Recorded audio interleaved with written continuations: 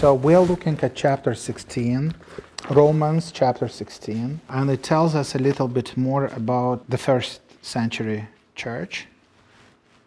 I commend to you our sister Phoebe, a servant of the church at Cenchrea, that you may welcome her in the Lord in a way worthy of the saints and help her in whatever she may need from you, for she has been a patron of many and of myself as well. So we spoke last time that Phoebe was a deaconess, a servant of the church.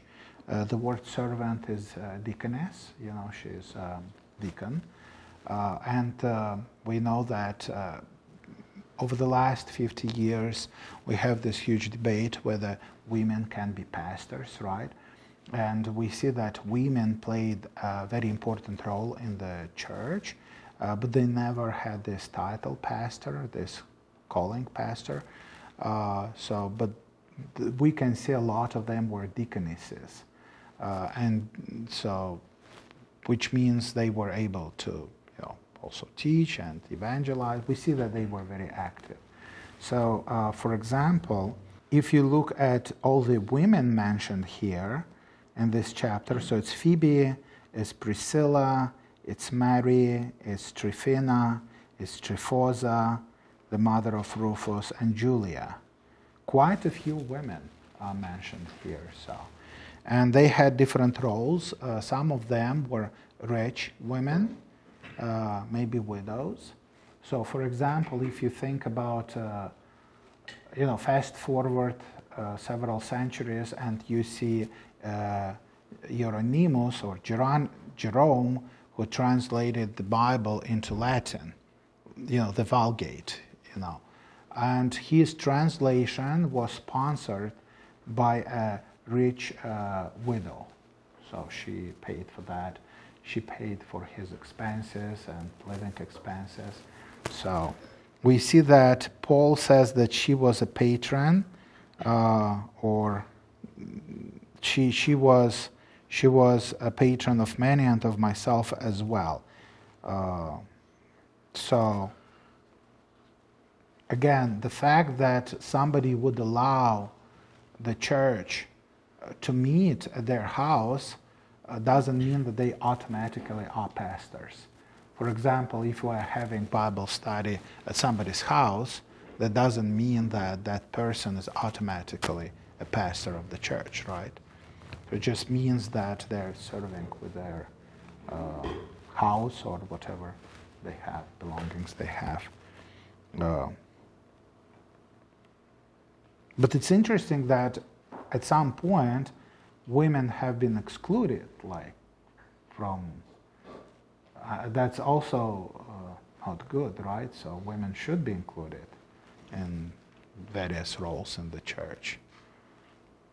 So, greet Prisca and Aquila is a man, right? So, and Prisca is his wife, my fellow workers in Christ Jesus who risked their neck for my life, to whom not only I give thanks, but all the churches of the Gentiles give thanks as well. So you know that they met, we read about them in the book of Acts.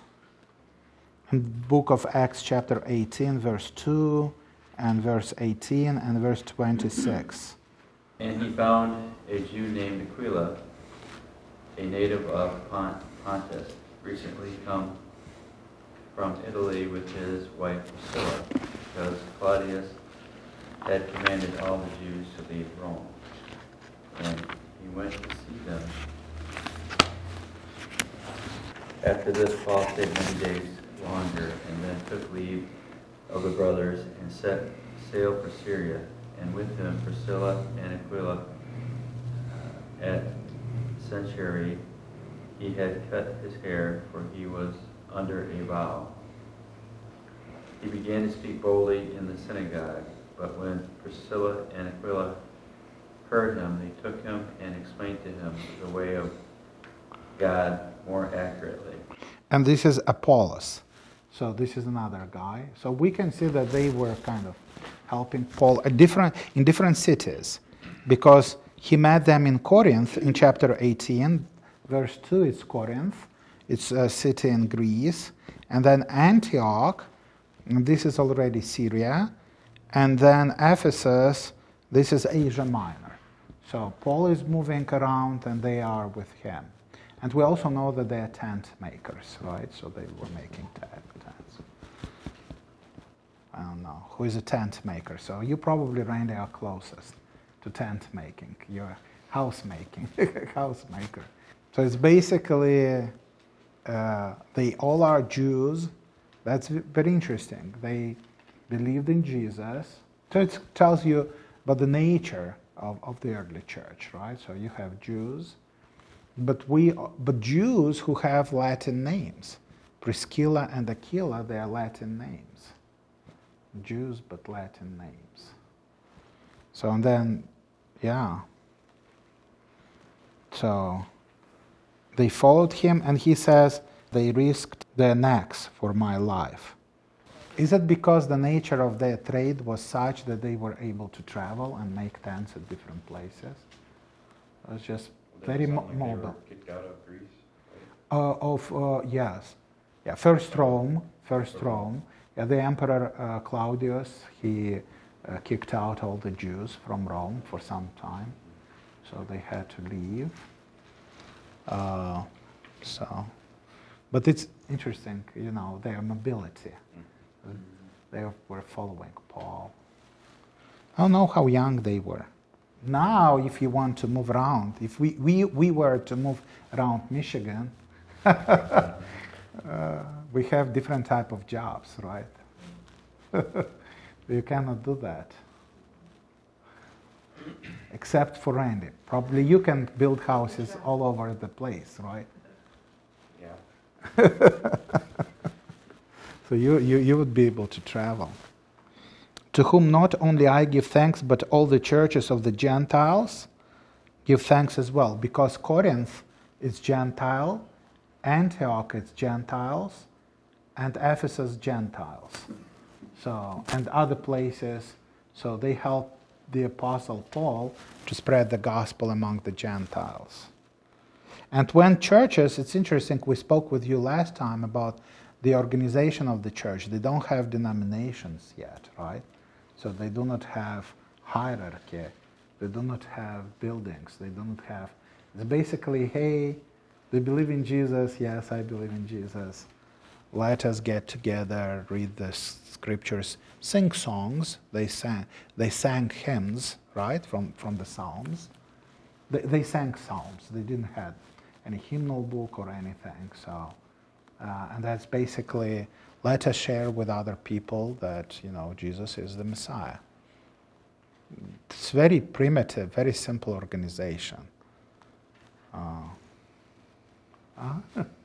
I don't know, churches, yes? That's a very yes. And then you have several churches, and all are Christians, still, so there are no other names. Greet also the church in their house. Because the early church, they met in houses. And we spoke with you about this, whether today, in this very hostile times towards Christians, maybe this is how Christians should worship, in houses. I mean, if you have a building, you have all kind of expenses related to the building. This building is not that big, and still, you know, it costs money to maintain this building. But there are huge buildings, you know. There are very big churches, you know. And I saw many of them close their doors because they are not able to pay, you know. And then I saw some churches turned into different places, right? So like bar or something else, restaurant. So house churches give more mobility. And then greet my beloved Epaenetus, who was the first convert to Christ in Asia. So when Paul came to Asia, he was the first convert to Christ. So we see his name. So Paul came to Asia. He was preaching there, and this was the first convert. We don't see his name in other places. Greet Mary, who has worked hard for you. Greet Andronicus and Junia, so another couple, my kinsmen and my fellow prisoners. So this is another Andronicus and Junia, again, so Latin names, but Jews as well, my kinsmen. So they are his relatives. So, my fellow prisoners. They're well known to the apostles, and they were in Christ before me. So, which basically means that they're his family members, right? And they were in Christ, they became Christians before Paul became Christian. But they also fellow prisoners. So they also suffered for Christ. So also husband and wife, Andronicus and Junia. And then Mary. Mary and Phoebe, just names. I don't think, I mean, just female names. So there is no husband. It's very, very likely that they are widows. It's very possible. So, greet Ampliatus, my beloved in the Lord. Greet Urbanus, our fellow worker in Christ, and my beloved Stachys. Greet Apelles, who is approved in Christ. Greet those who belong to the family of Aristobulus. Greet my kinsman Herodion. Greet those in the Lord who belong to the family of Narcissus. Greet the workers in the Lord, Tryphena and Tryphosa, two ladies. Greet the beloved Persis, who has worked hard in the Lord. What do you think all these phrases? Worked hard in the Lord, is approved in Christ, worker in Christ. So, they are all evangelists involved in the mission of the church, like spreading it, supporting financially probably. So maybe visiting Paul when he's in prison, bringing him food or clothes, supporters. Yeah. Greet Rufus, chosen in the Lord, also his mother, who has been a mother to me as well. Just here a little bit, which means you can imagine what does it mean that she was a mother to Paul as well. She took care of him, right? Took care of him. Greet Asyncritus, Phlegon, Hermes, Patrobus, Hermas, and the brothers who are with them. Greet Philologus, Julia, Nereus and his sister, and Olympus, and all the saints who are with them. So quite a few people, but not that many yet. Just not very big group of people. And I'm always thinking, because Christian churches are, the number of churches is shrinking in the US, kind of, right? So you would think, oh, it's kind of terrible. But if you think about their situation, when most of the population, they were pagans. And you would see whatever you see today on television, right? So all kind of sexual immorality, on all kind of idolatry, right? So this was their world. And they were just like a handful of people who are spreading the gospel, you know. We are like them in a way, right? So it's minority. Faith, all the faithful people, it's a minority. So among these people is one of the guys who probably was the first bishop, not the first, the second bishop of Rome, after Peter, you know. Okay. Final instructions and greetings. I appeal to you, brothers, to watch out for those who cause divisions. It's so relevant, right, to today. Who cause divisions and create obstacles contrary to the doctrine that you have been taught. And the doctrine that we have been taught is the teaching of Christ, right? And contrary to the doctrine you have been taught, today we have progressive Christians, we have, people who call themselves Christians, but come up with all kind of crazy doctrines, which have nothing to do with Christ, right? So watch out for those. Avoid them, he says, avoid them. For such persons do not serve the Lord Christ, but their own appetites, and by smooth talk and flattery, they deceive the hearts of the naive.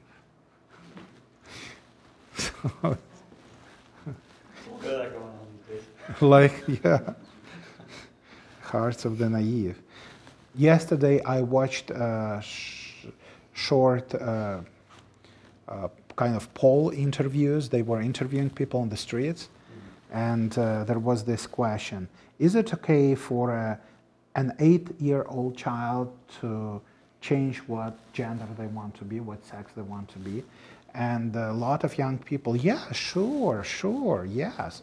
And the guy who does the interviewing, he says, well, 8? Is it okay? Yeah, sure, why not? 5? Oh, 5? Maybe yes, maybe not. And then he was talking to a guy, and he says, well, then they cut off his penis, and you cannot attach it back. And the guy who was saying, okay, oh, I never thought about this. Okay, so it's called the naive, right?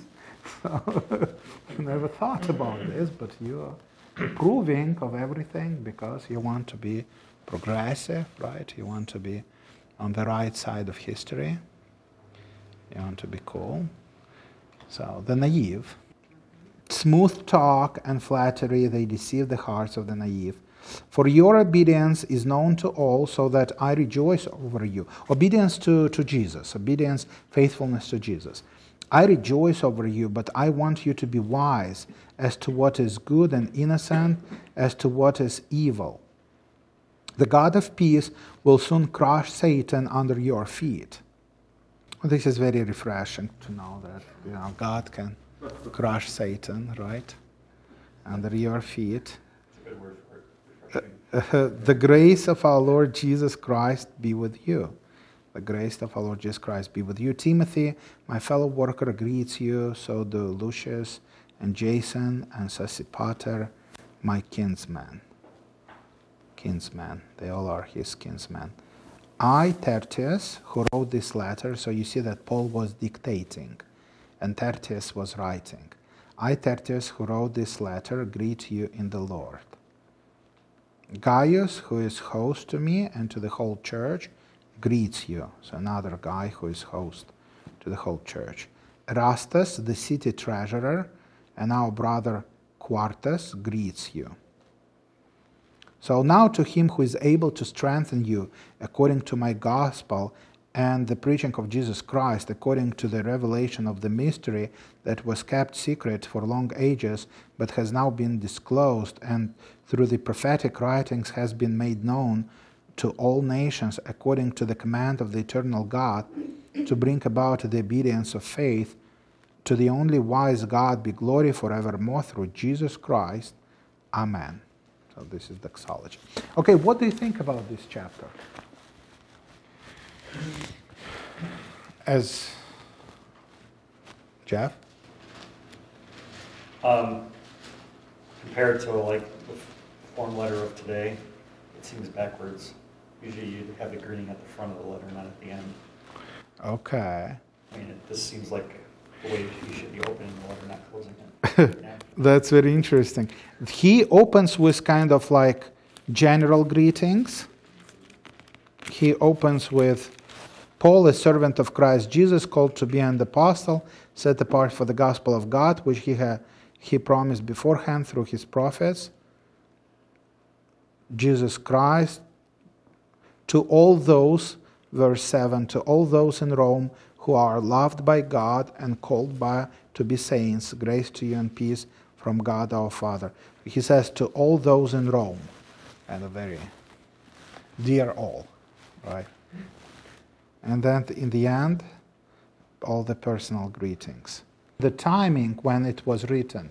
Yeah, Jesus, I mean, it was 20 years ago, 25 years ago when Jesus was crucified and rose from the dead. 25 years ago, Kirk. Do you remember what was happening 25 years ago? It's a long time ago, at the same time, not too long. Correct. There's things that I can still remember. You still can remember. And probably would have remembered Christ being crucified. That's and right. Leading up to that and after that. So let us pray. Dear Jesus, we're so thankful for all the workers in Christ. We're so thankful for all the laborers in Christ. We're thankful for Paul and all the other people listed here, for all men and women who are faithful to you, who were faithful to you, who are faithful to you today. We know, Jesus, that you call all people to yourself. You sustain them, you support, you move. This is your church. Please, we want to be part of this, of your church, of your plan. Use us as you wish. In your name, Jesus, we pray. Amen. Amen.